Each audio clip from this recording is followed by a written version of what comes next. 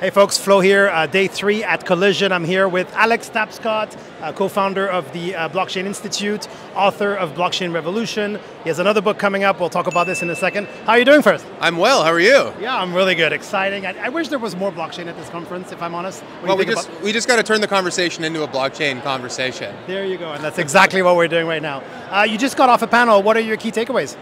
Well, I mean, the key takeaways are that we're in this period where there are all these new technologies that promise to transform business in really important ways. Yeah. You know, AI, augmented reality, virtual reality, the Internet of Things, and so on and so forth. But foundational to all of these new technologies of the second digital age are blockchains. My view is that, you know, in the not too distant future, when we have billions of people, countless organizations, distributed autonomous companies, AI agents and things all needing to talk to each other, transact, do business, create value, prove their identities and so forth. It's not going to be using legacy financial infrastructure or even with existing platforms. We need a new peer-to-peer toolkit to enable the second digital age, and to me that's the promise of blockchain and that's the promise of Web3. You mentioned the sort of existential risk for legacy, corporations, yeah. Maybe particularly in finance, but not only, maybe in tech too. What do you think is the relationship between blockchain and sort of legacy institutions right now? Well, I think like any technology, any important technology, blockchain and Web3 is going to be very important for business. And I think it represents a challenge as well as an opportunity for incumbents. You know, there are lots of businesses who today don't realize it, but they're standing on a burning platform, which means basically that the risk of jumping off to taking a leap of faith, trying something new, is actually counterintuitively less risky than the risk of staying put. Because if you stay put, eventually you're going to be consumed by the flames. And the flames in this case are the new technologies that will maybe disintermediate you from your market where you operate. But at the same time, there are at least as many opportunities for some companies to harness this technology toolkit and to be big beneficiaries of the change. Already we're seeing tons of huge enterprises adopting, tokens, NFTs, smart contracts to open up new markets or engage with new kinds of customers or to create new kinds of products and services that weren't possible before. And to me, that's how you have to think about innovation as a big company. Not how do I jealously guard what I have, but rather how do I open myself up to something new? Yeah. Last week was a pretty big week for blockchain, for crypto, it seems to me. I mean, BlackRock, Invesco, Deutsche Bank, Fidelity, all announcing investments through ETFs. Was that a big week for you as well? Well, it was an interesting reminder, I think, for a lot of people that notwithstanding what you read in the headlines, the institutional interest, the enterprise interest in this asset class and the technology hasn't really changed at all. And this has actually been central to my thesis for the past year or so, which is that I actually think that the current environment makes enterprise adoption much easier. And there are a few reasons for that.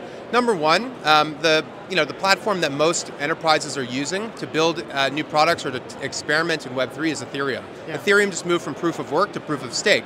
And a lot of big companies have concerns about proof of work because of its energy footprint. Now, there's a lot we could talk about, but the point is they no longer have to worry about that because of proof of stake.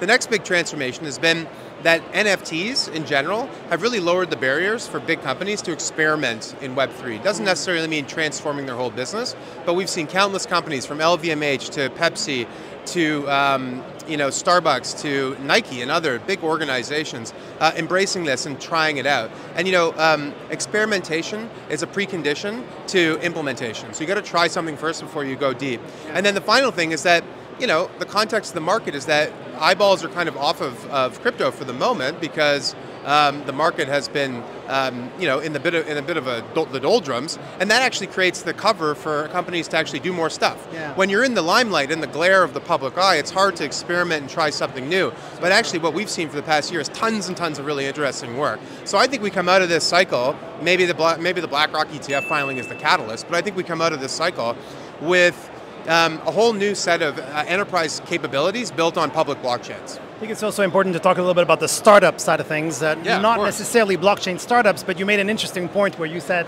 the best time to start a business in blockchain was 10 years ago, and the second best time is right now. So for those companies, those entrepreneurs looking at us right now, wondering, where do I get started with blockchain? I know nothing about it. It's all very fuzzy. What would you say to them?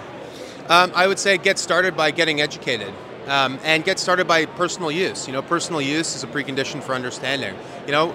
What does it mean to know about blockchain? It means knowing what a crypto asset is, how to store it, what's a wallet, how does that work, what's a public key, how do I keep my private key safe? Like all this kind of information, I think is important understanding it if you want to get serious. By the way, I think most business applications of blockchain won't require people to have that much knowledge of the underlying technology, just as today we don't really know how HTML works or XML or anything else, frankly. We just like that it works. Yeah. But at this early stage, especially as a founder, get familiar and then get educated. And the best way to do that, of course, is to pre-order my new book, Web3. I was going to ask. So you've co-written with your dad the book Blockchain Revolution. That's right. Sold in how many countries? Well, it's been translated into 19 languages. 19 languages, sold all around the world, I'm sure. Kind of the definitive book on blockchain. So what should we expect from your new publication? Well, Blockchain Revolution was the first book to explain to a mainstream audience what blockchains were, how the technology worked, why they should care. And my hope is that Web3 is the first book that explains to a much bigger audience why Web3 is going to be foundational to the next era of business and culture. Yeah. And I think today the market for this book is much larger than the market for Blockchain Revolution, because the opportunity set, the technology is much larger, more advanced than it was before. And so, my hope is that the book helps to reset the conversation about Web3, helps to wipe some mud off the windshield, clear up some common misconceptions, and shine some new light on an important subject. So let me put you on the spot. You wrote the book about blockchain. You're writing the book or publishing the book about NFT, Web3. Yeah. What's the difference between blockchain and Web3 for those who maybe don't understand the subtle nuance, I suppose? Yeah, sure. Well, blockchain's a technology. Web3 is a new industry or a new set of capabilities. So blockchains are like one of the building blocks of Web3, but there are several other building blocks that are really important. I mean, we could talk about what they are, but there are tokens, there are smart contracts, zero knowledge proofs, decentralized autonomous organizations. All of these new capabilities taken together become the foundation for a new internet.